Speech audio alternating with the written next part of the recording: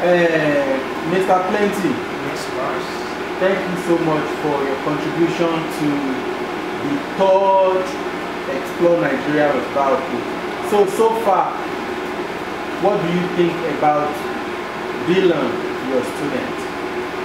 Well, actually, I would rather say there's a lot of progress, a lot of improvement. Apart from the first day, because that was the start, the notes will be like not getting to the right place. But as time goes on, he was able to rehearse on his own, and I can see that we saw a lot of improvement on him. So, and I believe by the time he do his personal rehearsals, I'm sure he's going to explore the world and wow everybody in his community and other as well as interests too.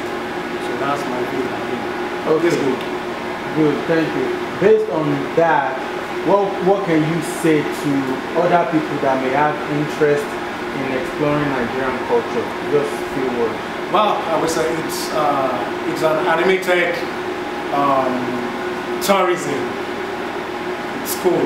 I'd rather say it is when they come to observe or to witness it. Because I can't say much. Because if I had to say it, would be like I'm making some straight mouth.